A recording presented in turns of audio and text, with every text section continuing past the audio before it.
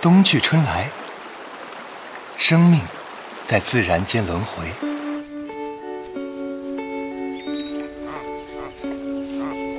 万物生长，人们开始了一年的忙碌。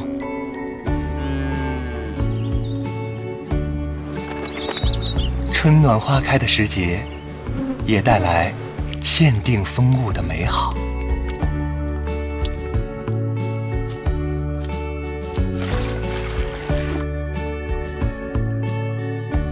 四季总能在食物中得到印证。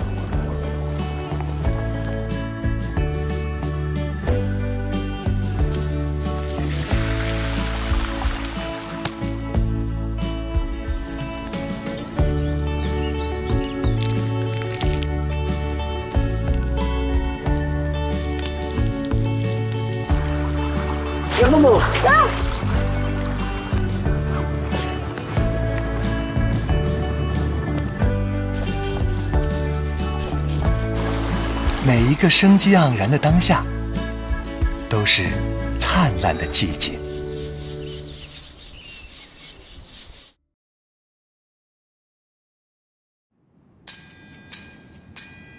潮汐周期性循环，为海洋生物提供了良好的生存环境。潮起潮落，暗藏玄机。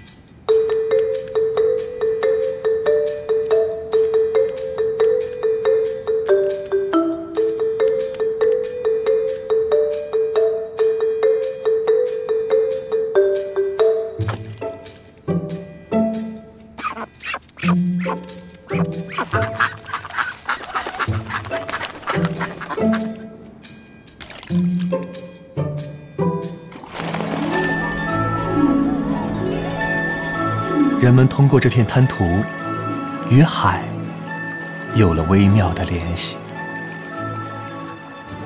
在潮汐之间，触及野性难驯之地。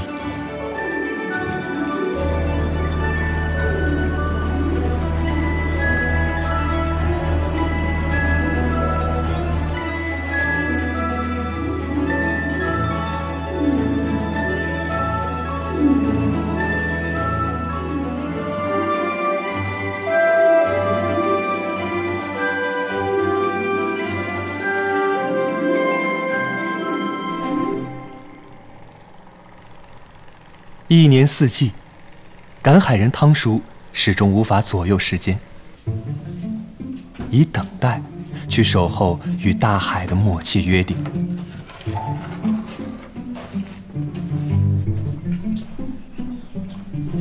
霞浦沙江村，一座古老的自然渔村。窄窄的巷子，青灰色的瓦房，诉说着100年的历史。滩涂上竖立的竹竿林，装点人间烟火气。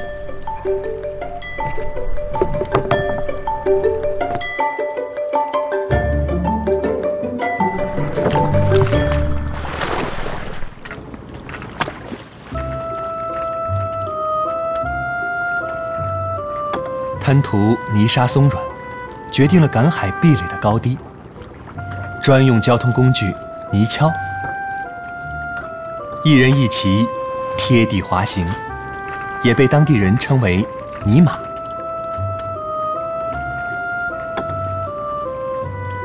霞浦滩涂肥沃，盐度适宜，丰富的海洋生物在这里繁衍生息。大海给予的馈赠是慷慨的，但也需要人类的耐心与劳作智慧。在滩涂上滑行自如的汤叔，需要凭借运气和勇气，和潮汐争分夺秒，寻找隐藏在泥滩之下的未知秘密。小番茄，小番茄。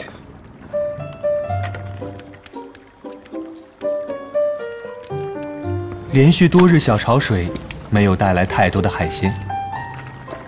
汤叔坚持寻找的是一种足智多谋的水生动物。涨潮时外出，落潮后潜藏在泥洞中。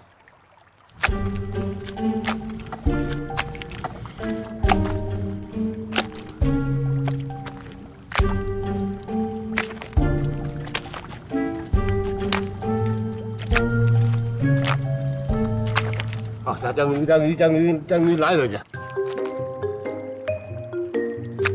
这场力量与耐力的博弈中，小白章却暴露了踪迹。小白章可谓是出淤泥而不染的白富美，保持着娇小的体型。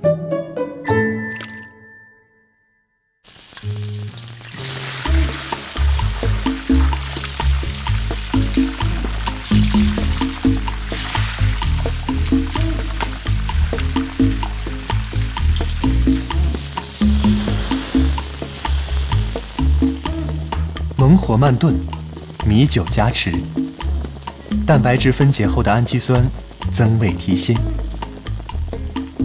丰富的肌纤维使其肉质脆嫩弹牙，肥美鲜嫩，春天的味道悄然而至。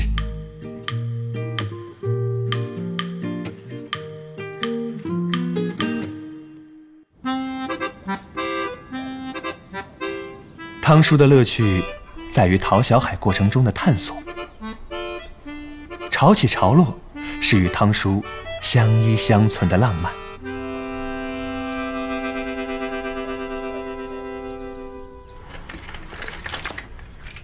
汤叔利用涨潮的时间开始处理海蛎，撬开粗犷坚硬的外壳，凭借的是多年练就的手感，取出肥美的蛎肉，依靠对鲜味独特的理解，即可成就一份大道至简的午餐。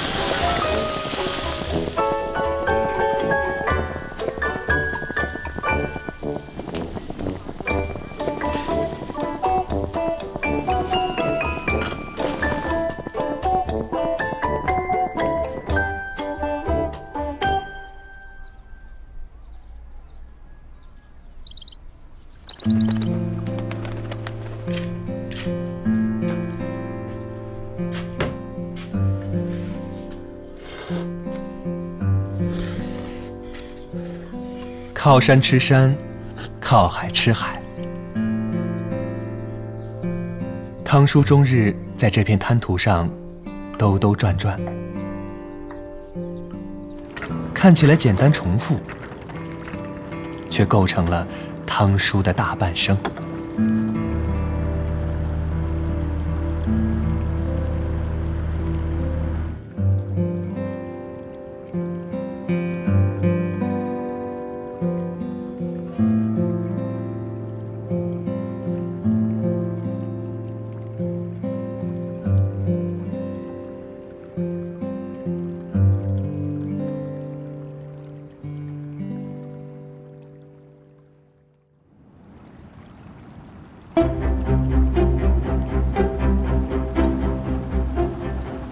凌晨1点，影影绰绰的船只打破了海面的静谧。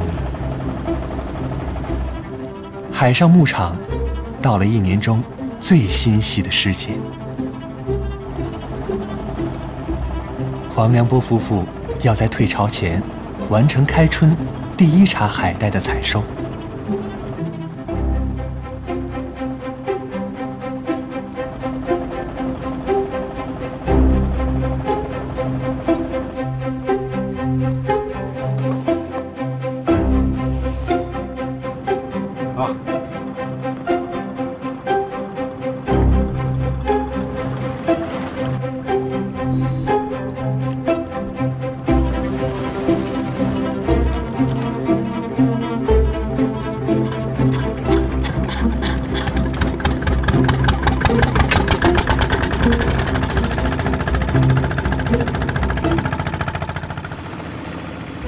蛟轮的转动，缆绳从海面将重达200多斤、长8米左右的海带苗绳依次拉起。冬去春来，不足10厘米的海带嫩芽已长成2到3米长的健硕叶片。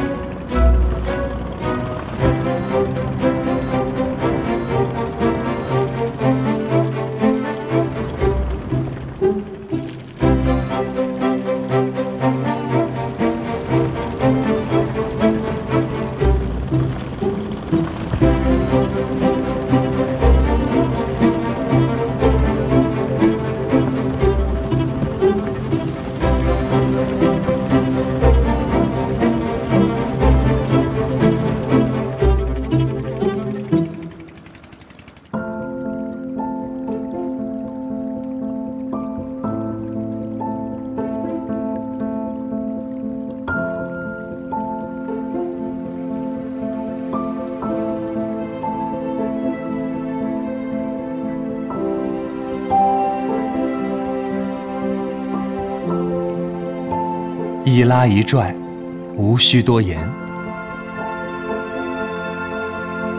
行如流水的配合，是岁月赋予夫妻2人的默契神会。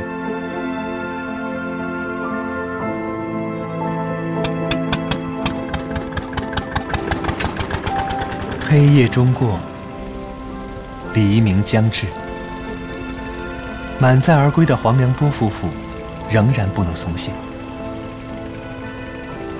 他们需借助潮汐4、5米的落差，将一条条海带挂在竹竿上端晾晒。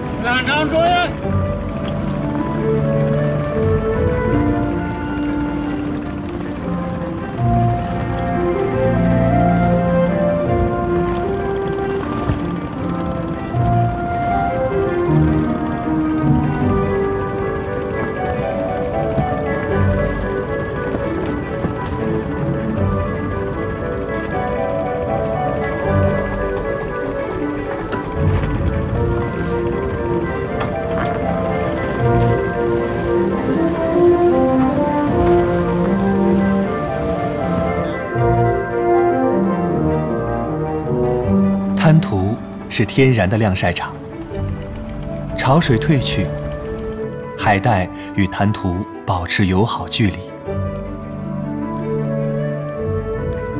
风吹日晒，最大程度的让海带晒成翠绿的颜色。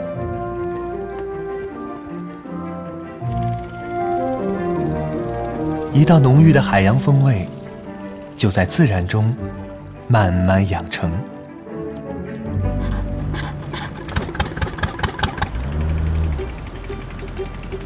退潮前，翁成富看准时间出海，开启一天的捕捞生活。翁成富是第一批在此上岸生活的难民。曾经，他们在风浪中讨生活，在船艇上度过一生。如今，虽然在岸上定居，但依旧延续着海洋捕捞的习俗。收割后的海带田下孕育着丰富的物质，这里正是鱼群聚集的地方。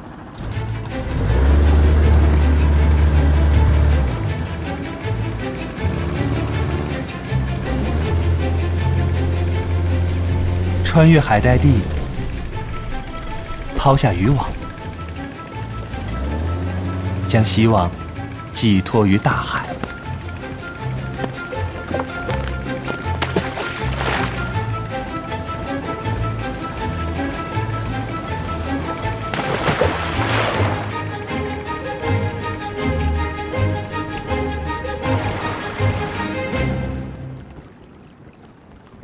古往今来，有人顺潮而行，有人逆潮而动。同一片海域，潮汐造就了不同的人生。或许赶海的不确定，总能给他们的生活带来小惊喜。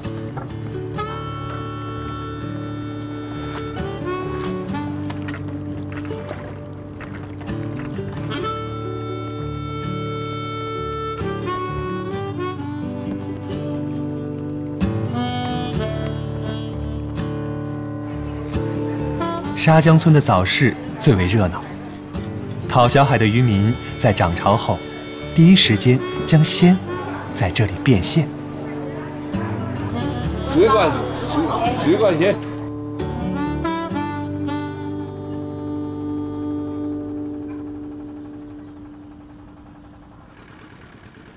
经过漫长的等待，翁大哥终于有所收获。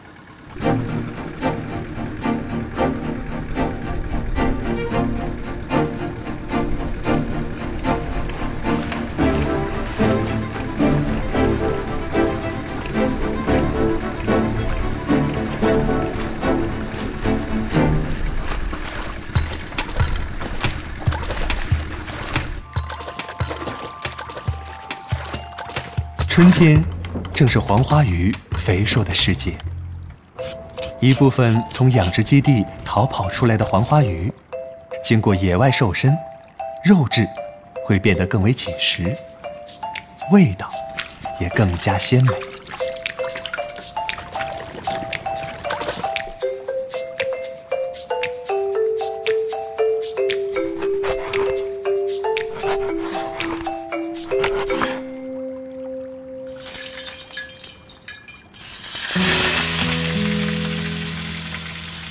热油煎熟，朴实无华的烹饪方式，就如同疍家人的人生本色。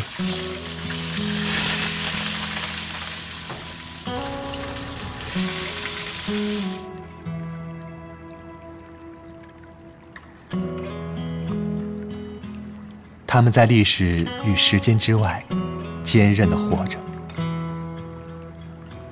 在滟滟随波中享受生活。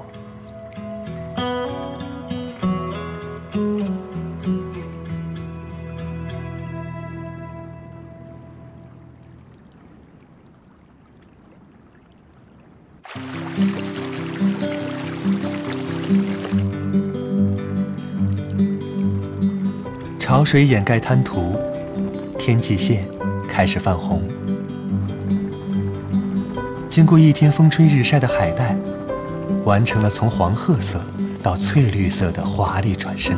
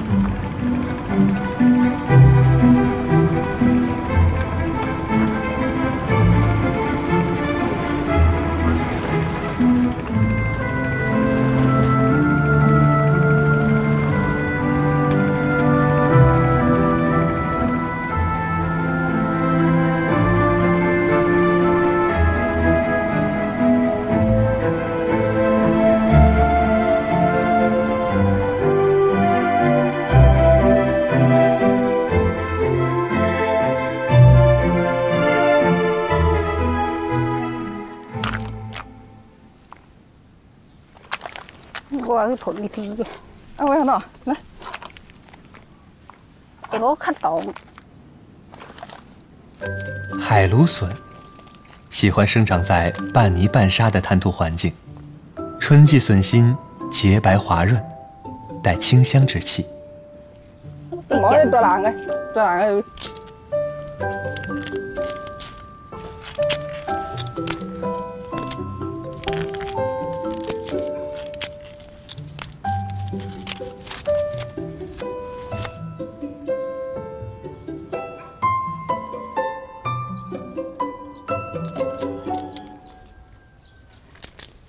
这嘛俺爱来煮地头也黑菜，茶滋滋的。茶。哦，俺这嘛点嘛可以哈。调啲。伊能用咩拜把土里啊？啊，都是调这个天然嘅。我原來也開佢咯，那個人你聽伊，你這咩靠天就碰，啱啱嚟啱啱嚟，我哋另外呢，只有也屋里做愛做佢呢，差不多哈，把五夠了哈。忙碌的间隙，黄大哥总是用美味犒劳日夜操劳的妻子。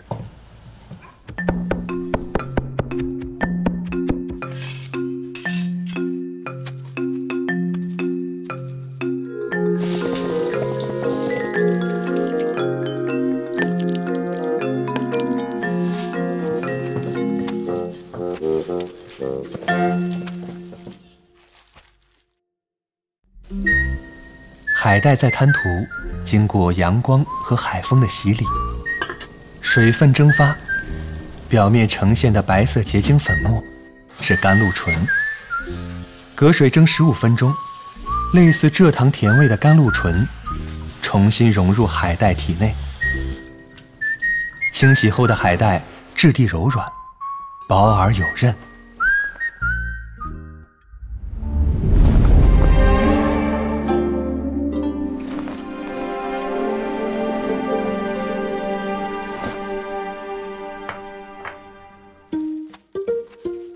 黄大哥为了凸显海带的秉性，调制后的馅料被海带内卷，上锅蒸透，咸鲜与甘甜在这里不期而遇，完美融合。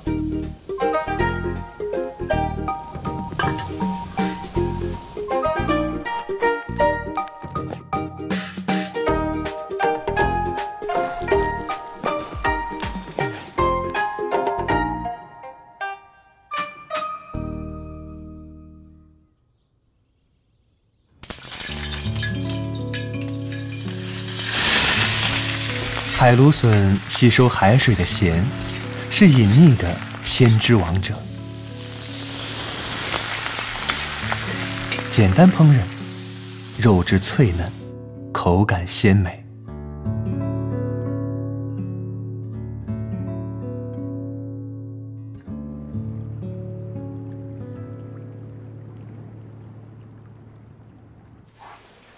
那一那样来的呀。家族很浓，特别春天。以前咱那个来个，这些活动要的啊。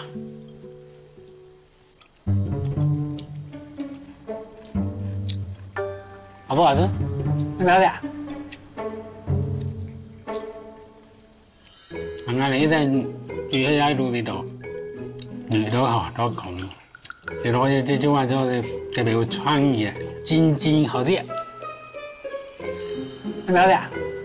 講你人哋好啲，定係人哋好啲啊？人家的。人家真係好啲。你找我去吧。啊，也辛苦啊。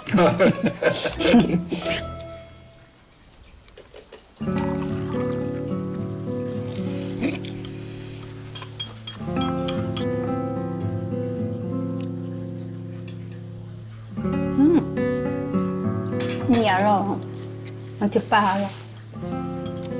美食抚慰人心，调剂生活。平凡的岁月中，都是不经意的琐碎和温暖。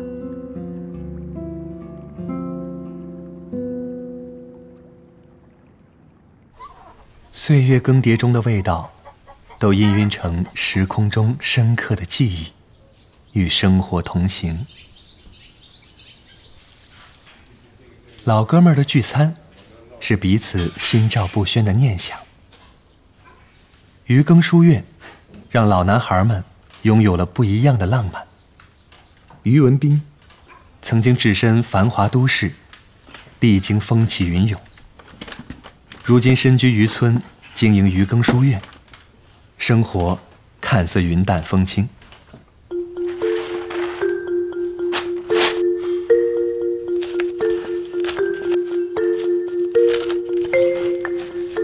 花生碾碎，清脆的萝卜刮成细丝，分别与红糖、芝麻混拌做馅。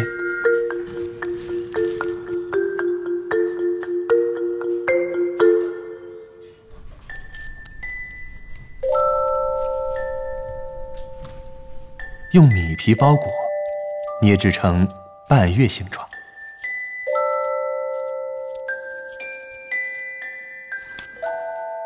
放在山姜叶子上蒸煮。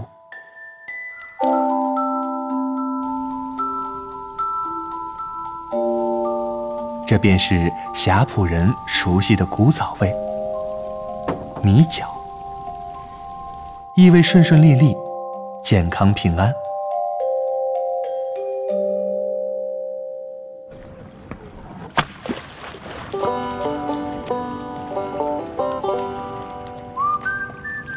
黄大哥钟情于野生竹栗。500年前，古人就发明了牵竹养栗。如今，竹栗更像这片滩涂上的活标本，将味道延续。个头虽小，但鲜味十足。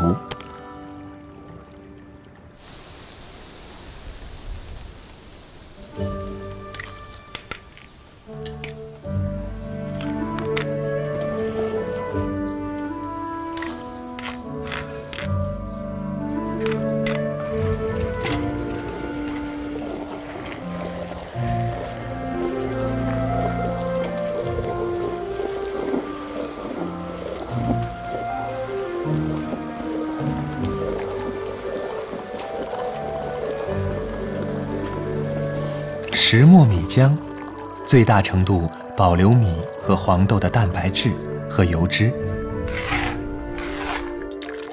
米香更加浓郁、香滑。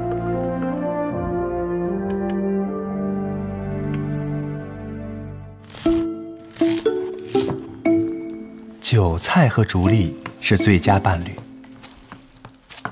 米浆将二者紧紧粘合在一起。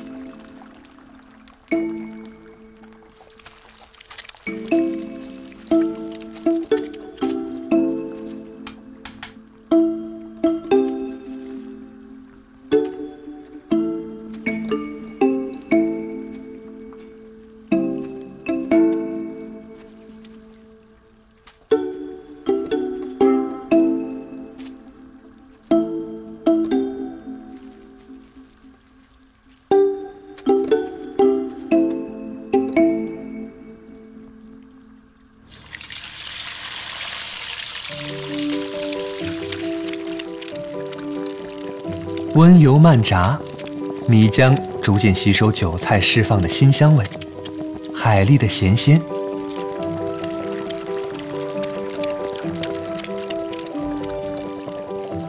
直至表皮金黄酥脆，内里依旧鲜嫩多汁。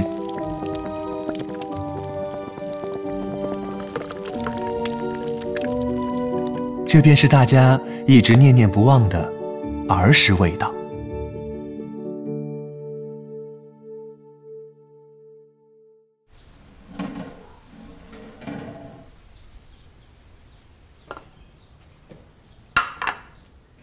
翁大哥捕捞到的黄菇鱼，鱼体肉质松粗，质实而富有弹性。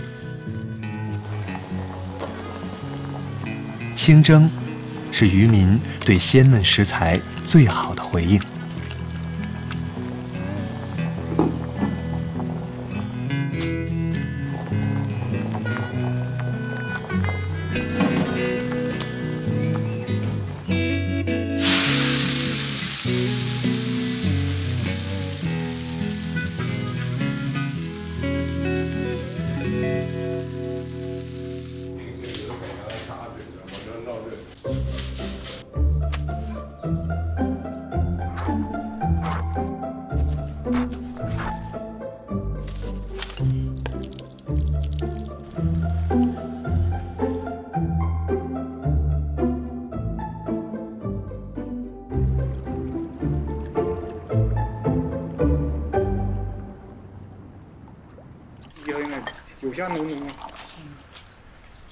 这人一煮硬硬呢，鲜嘅先嚟，鮮會掉掉。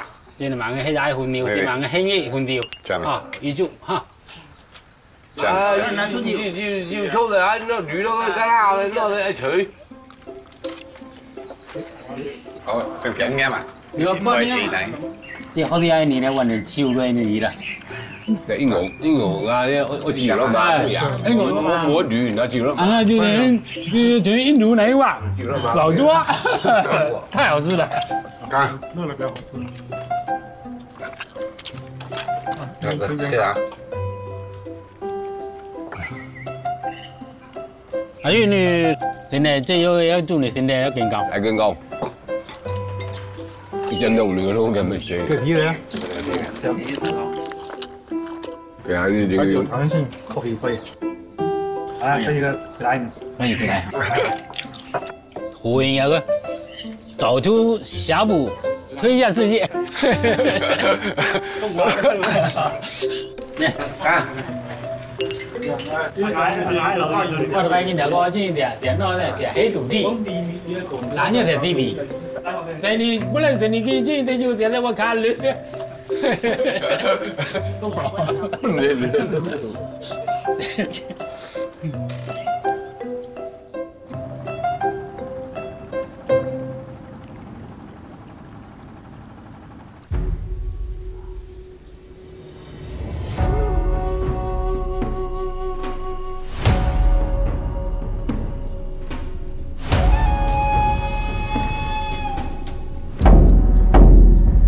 农历3月23是妈祖诞辰日，村民们将妈祖请出天后宫巡街。在锣鼓声和鞭炮声中，人们寄托着各自的祝福，祈祷风调雨顺，海业丰收。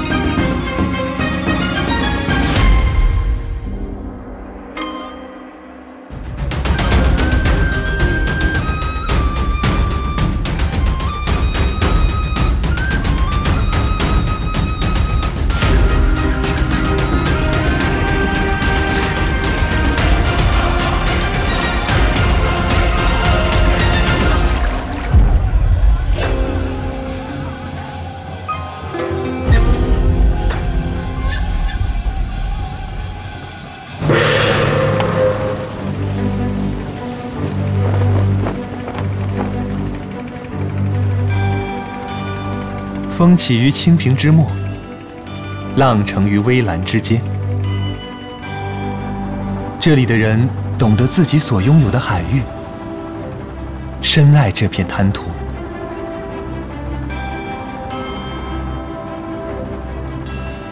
懂得天地人和是顺应自然的生存之道，也懂得取之有度，用之有节，才能世代相传。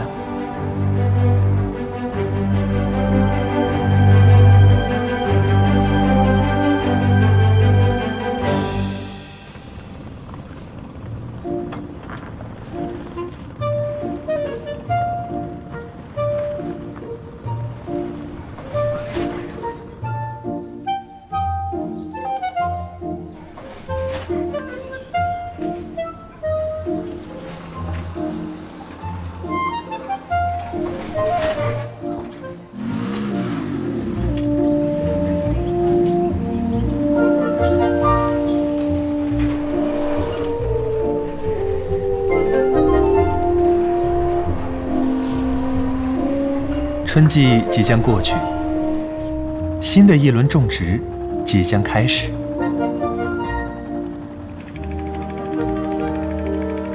面朝大海，不一定总是春暖花开。世代居住在闽东沿海线上的人们，经过时光的打磨和历练，